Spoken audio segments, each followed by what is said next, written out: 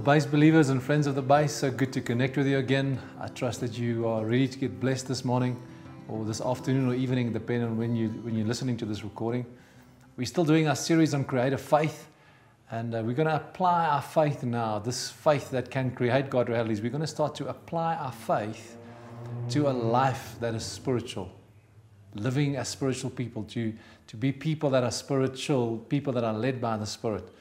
And so for that, I want you to open your Bibles to 1 Corinthians chapter 12. We're going to spend a bit of time in 1 Corinthians chapter 12 for the next couple of weeks, just looking at what it looks like to be a spiritual person, or what does it be to be someone that lives with God as the source, someone that's led by the Spirit. Romans 8 says that the earth is longing for the sons of God to manifest. They're longing for the spiritual sons and daughters, those that are led by the Spirit, walking with the Spirit, to start to manifest. And so over the next couple of weeks, we're going to take a bit of time to take your faith, your creative faith, and apply it to how you grow spiritually. How do you become a spiritual person? Or how do you grow in the things of the Spirit? So 1 Corinthians chapter 12, let's read together. It says, "Now about spiritual gifts, brothers, I do not want you to be ignorant.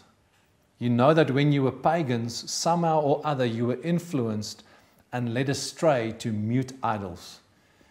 Therefore I tell you that no one who is speaking by the Spirit of God says Jesus be cursed. And no one can say Jesus is Lord except by the Holy Spirit.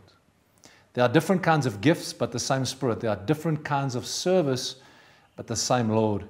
There are different kinds of working, but the same God works all of them in all men." Let's pray together.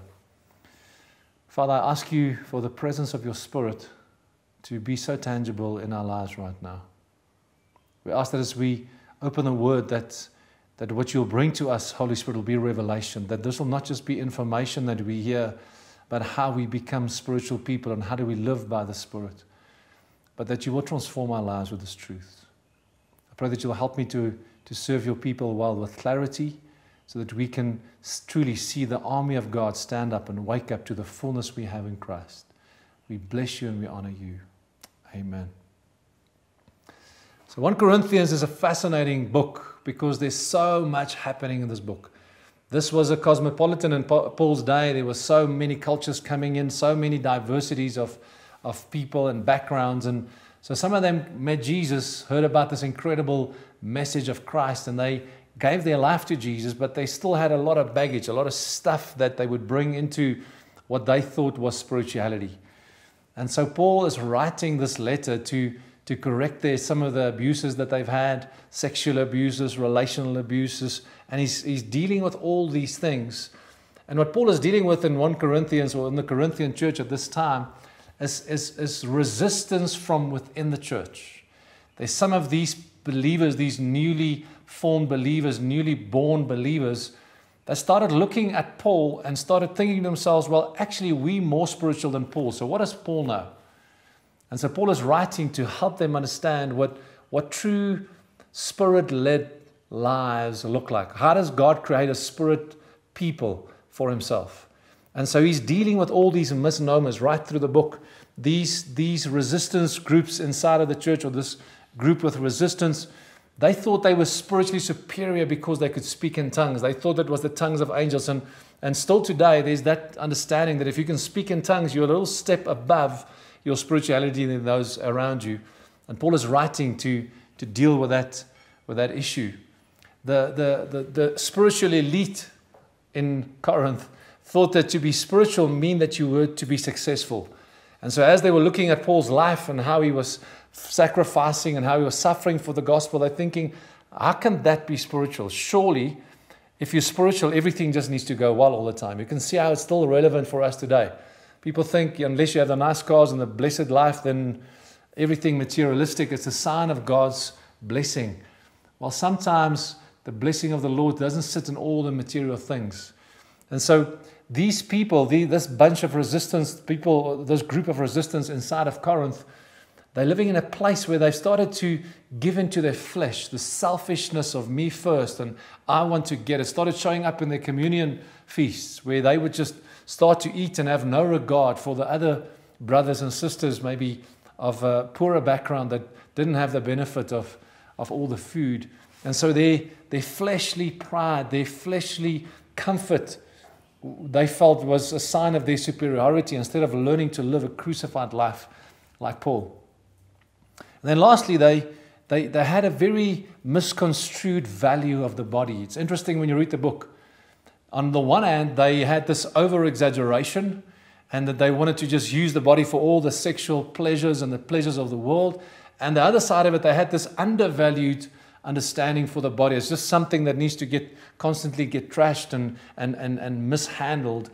And Paul is writing to correct them to say, actually, you must know that your body is a temple of the Lord. Your body is made to carry God's presence.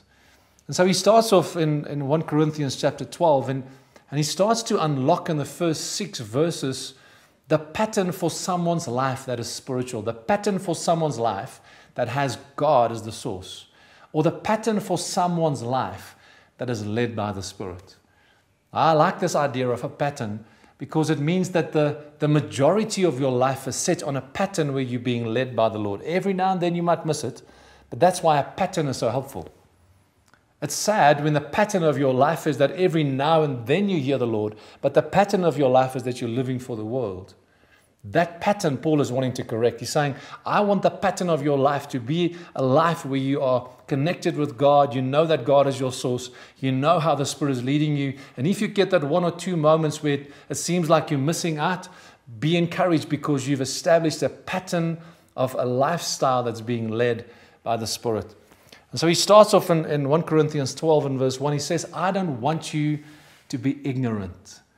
There's such a huge amount of ignorance when it comes to being a spiritual person. What's interesting in verse 1 is that my translation and most our translations speaks about the word spiritual gifts. But if you get into the original languages, you find this word pneumatikos, which simply has got, not simply, but has got 3 different meanings. It means this: it's concerning someone who is spiritual, it's concerning someone who is led by the Spirit, or it's concerning someone that has God as your source. And so Paul is not just dealing with the gifts here in chapter 12, he's dealing with the life of someone that's led by the Spirit.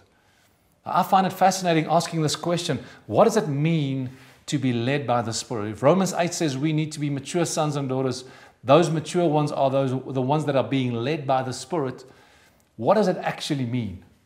And so Paul in the first 6 verses is putting this aside. He's helping us understand what the pattern of your life looks like if you are being led by the Spirit.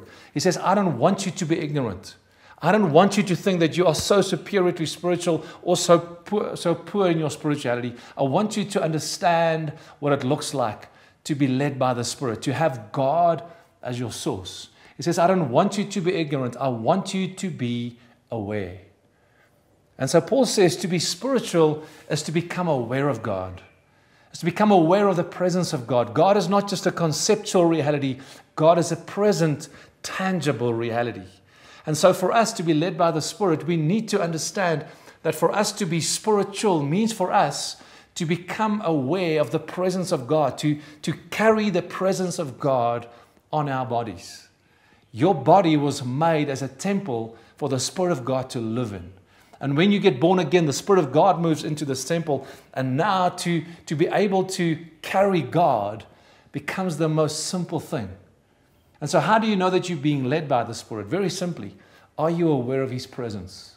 Do you take time in your day just to close your eyes and say, oh, Holy Spirit, I just want to become aware of your presence again. Oh, there, thank you. There's the presence. Thank you so much. I want to encourage you, start to fellowship with the presence of God, with the awareness of God's presence. Sometimes just close your Bible. Ask your Heavenly Father to make you aware of His presence, His Holy Spirit presence. And as you start to become aware of His presence, start to lean in, start to recognize His presence, become aware of Him, become aware of the presence of God over your head, over your body parts, as He's touching you, as you sense the peace of God. Because to be led by the Spirit, to have God as your source, you take your faith and you create that pattern of reality, becoming aware of the presence of the Lord. That's what it looks like, very simply, to start to walk with God. So the pattern for spirituality is to become God aware. The pattern for spirituality is to carry God by faith. to converse with God by faith. Then in verse 2, Paul says that when you were pagans, before you met Jesus, you got influenced and you got led astray. So the Corinthian believers had quite a background. I mean, they had a lot of knowledge of what it feels like to be led by spiritual influences. The challenge was with the source they used, that source couldn't speak back to them. They started worshiping mute idols. And that truth is still relevant for us today. How many of us think that we need to apply ourselves for cars and for homes and for bank accounts that can't speak back to us? We labor and we give ourselves, but we get ourselves in a place where the things we gather cannot provide relationship. Even your car's Bluetooth might be able to speak back to you, but it's because it's programmed. It doesn't have an original thought. And so what Paul is saying around how this pattern for spirituality grows is by realizing that you and I were made compatible for the spiritual realm. Before we met Jesus, we got influenced. Before we met Jesus, we got led astray. We have got all the right connections inside of us already to interact with the spiritual realm. And so Paul is saying for someone that is spiritual, for someone that is led by the Holy Spirit, for someone that has God as the source, you recognize, I don't have to strive, I don't have to fight. I'm already compatible with the spiritual world. My source was wrong. But now that I found Jesus, He's plugged me into the source of life. And the life of God is starting to flow. And I'm starting to realize, oh, this is what it feels like to get influenced by the Spirit of God. And so Paul says, get plugged in. Get plugged into God. Because here's what happens when you start to plug into the source that is God. What starts to happen is that you start to unlock the influence of the Spirit of God in your heart. Matthew 5 speaks about the blessedness of being meek, being easily influenced by the Spirit. He says there's a promise, you will inherit the earth.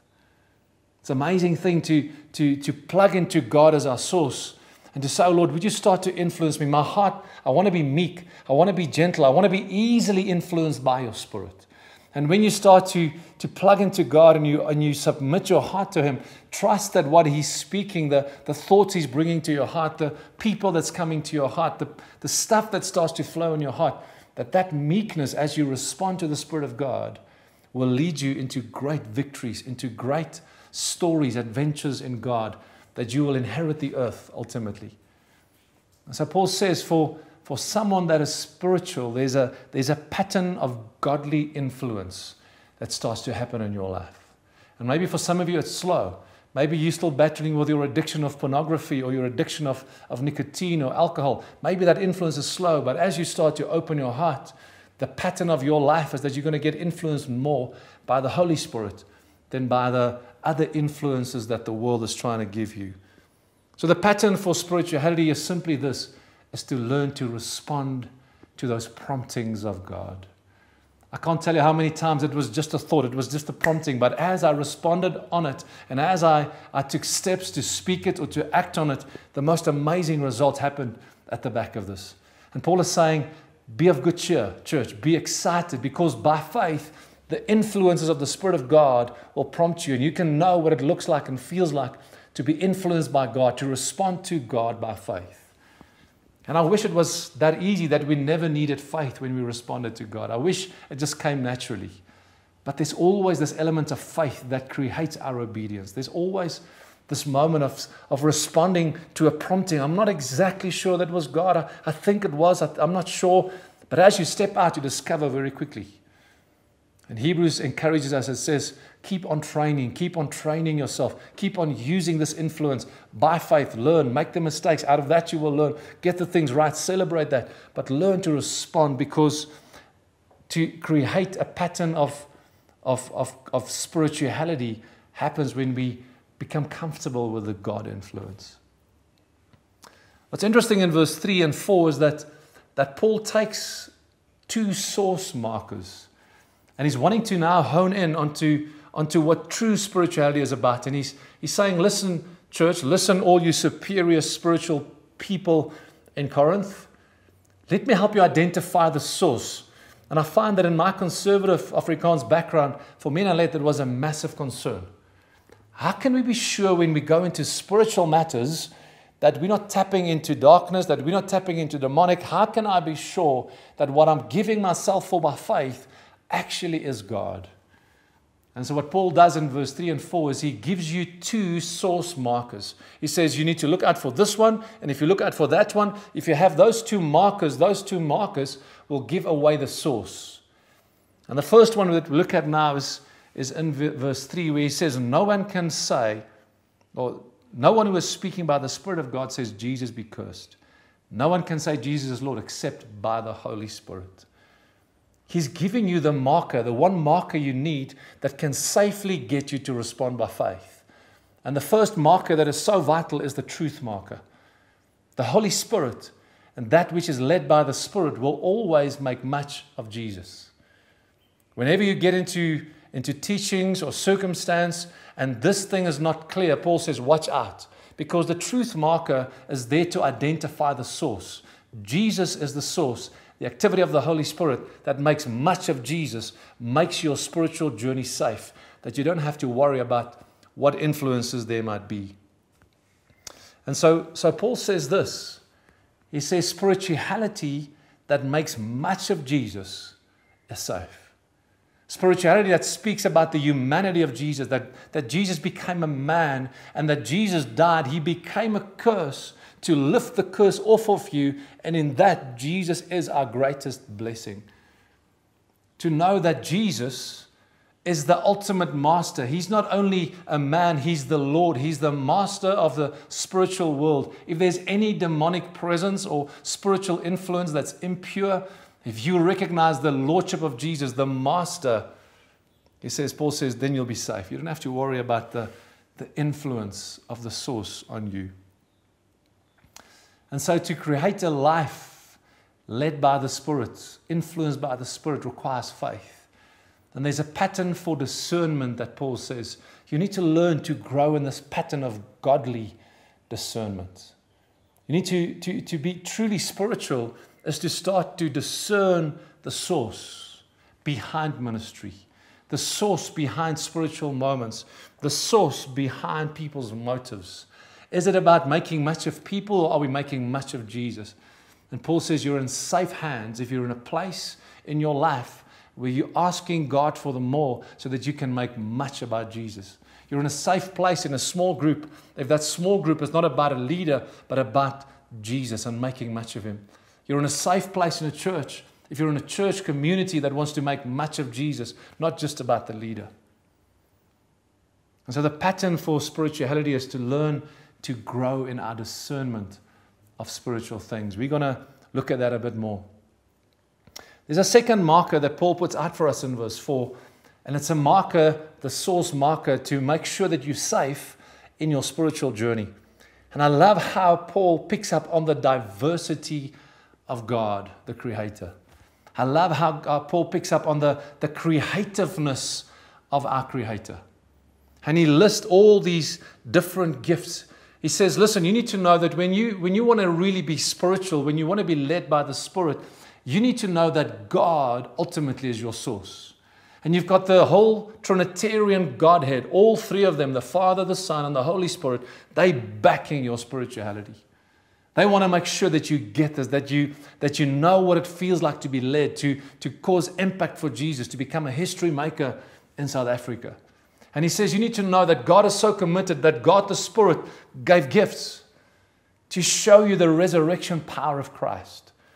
Jesus, the Word as God, He Himself is so committed. He gave certain men and women to support your spiritual growth, to become a spiritual people. And he says God the Father, ultimately, He's so committed, He's so generous towards us that He's even assigned opportunities for you that you can go and make massive spiritual impact by the way that you've been wired through your personality and through the drive of serving or leadership. Paul is saying for you to know how to identify the source of true spirituality, there's this creativity marker. Who you're dealing with. You see, the enemy is not creative. At best, he can deceive, and that's his spiritual power. But he's not creative. He will use the same pattern in your life, the same thing in your life. He'll just use it over and over and over. He's got one method and he keeps working the method. But God is not a boring source like that. God is the creator himself, and he's so creative and he's so generous.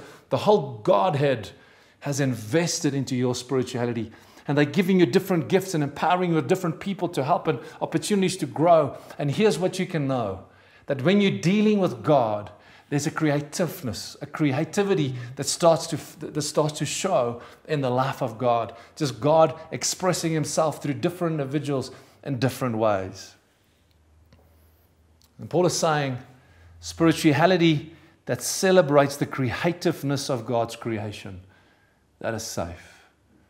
Might look a little bit different to what you're used to, but God is so creative. And even when sometimes there's the presence of the Lord that's uncomfortable to you in ways that your reference system might not have exposed you to, you can take great comfort in the source marker. Is it creative? Is it different to what you're used to, and does it make much of Jesus? And within those two, you can start to learn how to be led with the Spirit, accessing God as your source. And why is this important? Why is it important that Paul speaks about this creativity and this diversity of God, of how God has got so many facets to him as being our source? It is so important because when we get into verse 7, when it starts to deal with the manifestation gifts of the resurrection power of Christ, you and I need to get comfortable with the diversity of how God has made you and me. You see, God expects us. True spirituality is simply a spiritual person or individual that's happy to stand up and happy to stand out. Say, Lord, use me. And so much of the manifestation gifts that we're going to deal with in our next session, we're going to see those things get limited through your life when you say, no, I'm not like that. I'm not like him. I'm not like her. I can't do this. God can't use me. So let me rather just be quiet. True spirituality, to be led by the Spirit, gets you as a man or a woman of God to stand up and to stand out. To say, Lord, I want to show people that you're real. In this moment, what are the manifestations of your Spirit that you want to release through me that others can see? And so I want to encourage you, what Paul is saying, for faith that creates spirituality, it creates a pattern for godly diversity. You're going to have to get comfortable in your skin. And I believe there's so much that the body of Christ we need to get freed of, just on the pressures we put on ourselves of why we think things should be. And I want to ask you, even now, if that is you, if you've got this bar of what you think you need to achieve, I want to ask you just to say a very simple prayer and to ask God for forgiveness for you trying to achieve a standard when Jesus achieved it already. I need you to forgive yourself. Say, Lord, I've been abusing myself, the way I look, the way I dress. There's so many things. I'm so afraid to actually stand out. You see, true spiritual people are led by the Spirit, and they've got so much confidence in who God has made them to be. And so I trust that as you are listening to Paul and some of the thoughts that Paul is encouraging us with, I trust that there's a hunger inside of you that the pattern of your life will become truly Spirit-led. That you will learn how to draw on God as a rich source. The Bible says He's rich in mercy. And I want to encourage you to accept these things by faith. To learn to accept these spiritual truths about you by faith and let that create a pattern for spirituality in your life. Let's pray together. Father, I thank you for your word. Thank you for the incredible privilege we have to be led by your Spirit. And I want to ask, Holy Spirit, that even now, that you would come and that you would make people aware of your presence on their bodies, over their minds, just the presence, the rich, rich presence of your Holy Spirit, Jesus. Father, I ask that there will be an activation even now in the humility and the meekness of you influencing. I pray even now for the thoughts and the people and the projects and the things we need to do, that you'll bring those to us even now, that we'll know what it feels like to be influenced, to have the Spirit of God influence our motive, influence our desires, influence our thinking processes. Father, I ask for an activation of discernment. There's many of us that are so afraid to engage the spiritual journey because it might mean that I would leave that which I'm comfortable with behind. Father, I pray that the markers of truth and creativity will liberate your people even now. And that especially for those that's listening or watching that says, I don't think it's possible for me, that especially those lies, that you will undo those lies in this moment. Thank you, Father, that we can ask and just be so grateful that as we desire this true spirituality, we can ask you to be led by the Spirit and that we can receive it even now. In Jesus' mighty name. Amen. My friends, keep receiving. Keep receiving. Allow God to come and shift your heart, to shift your mind. I'm so looking forward to us being the people of God, led by the Spirit of God. Have an amazing day.